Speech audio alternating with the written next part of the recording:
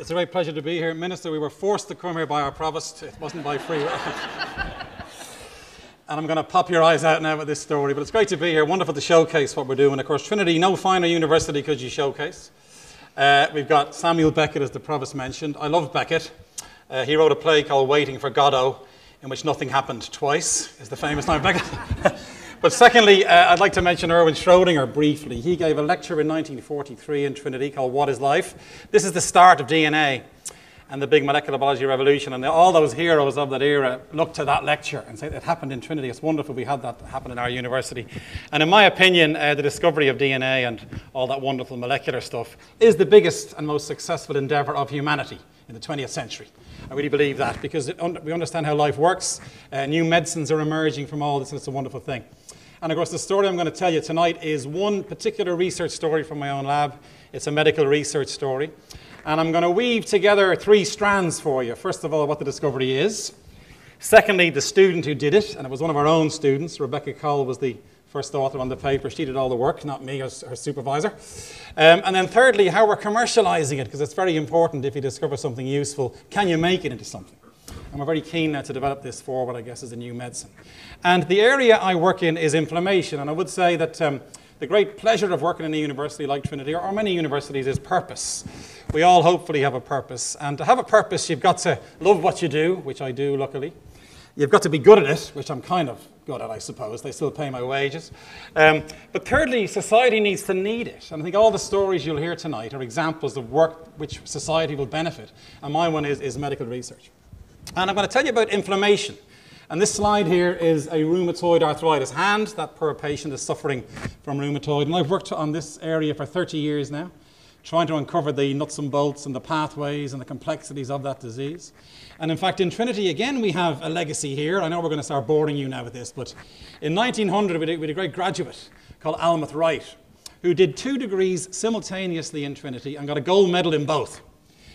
He did medicine and classical studies. Now imagine a medical student today doing 2 degrees back to back like that. He then decides to leave classical studies, it's boring, and does medicine, goes to St. Mary's Hospital in London. His first student is Alexander Fleming, amazingly, who discovers antibiotics.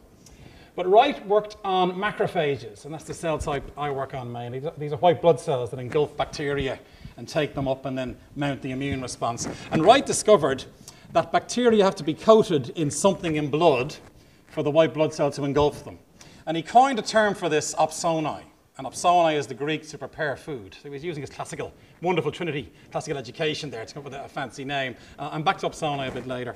And he was like one of the founding fathers, I guess. And many of us have always believed the macrophage is key for all these diseases. And can we discover a key pathway in the macrophage that might explain horrible diseases? When this system goes wrong, you get things like arthritis, you get MS, you get colitis, you get things like Alzheimer's and Parkinson's. All of these are dysfunctional inflammation, where the macrophage goes a bit rogue and begins to go a bit crazy. And I've always figured if we can find a master switch for that process, can we discover a key thing happening inside the macrophage? We could make a drug then that might block that. And a protein called NLRP3, these names get really horrible, turns out to be a key switch in the macrophage. And it's been shown to be involved in all these different diseases. And in fact, tonight we've got Doug Gollenbach here, I'll point to him. He's in UMass, one of our collaborators. He found NLRP3 is key in Alzheimer's disease, for instance. And in Alzheimer's, the macrophage tries to take up this horrible plaque in your brain and gets really irritated. And NLRP3 senses that plaque and goes crazy and causes disease. So we wondered, could we find a drug to block NLRP3? And lo and behold, Pfizer, the drug company not far from here, had a drug that they'd left on the shelf, amazingly. We dusted that down, and it turns out to be a very specific NLRP3 inhibitor. It blocks that switch, if you like. And it works in lots of different models of inflammation. So it's working in things like a model of MS, for instance. It works in sepsis.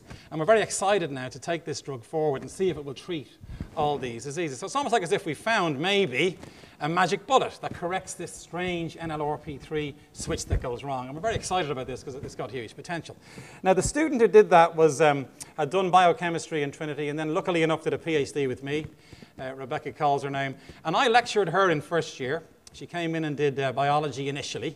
And I love lecturing. And I give the first 12 lectures in biology they get from me, terrifyingly, those first years. And I tell them something very simple on their very first lecture. I say, there's 2 degrees worth getting here. A first or a third? And they all kind of, what's this? I say a first means you're a bit of a genius. It's quite good, you know. A 2-1 means you're a trier, and you shouldn't really have bothered. You know? A 2-2 means you're a waster anyway. And a third means you had a damn good time. So they are the 2 degrees worth getting.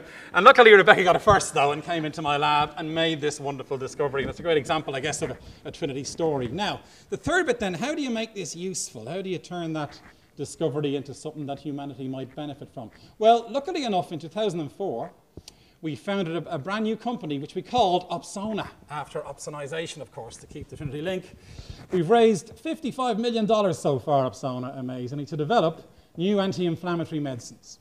And our very first medicine, it's not now 3 at the moment, it's a different one, it's before that, is now in clinical trials for kidney transplant and a type of leukemia called MDS, or myelodysplastic syndrome.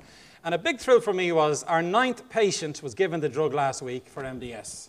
That's a collaboration with the MD Anderson in Houston, and they ring us up when a new patient is recruited. And to think that the company I'm involved in is now treating patients with a brand new medicine. And of course, the trial will run until December, and who knows, we may get a result there. Secondly, in the case of the kidney transplant, we're having 150 patients are being treated with our drug to suppress the inflammation that happens during a kidney transplant. And of course, that's the biggest thrill of all. Now remember, if you're a scientist, your #1 joy is discovery, that's all. Just you want to discover brand new things, and that's quite satisfying if you discover a brand new thing.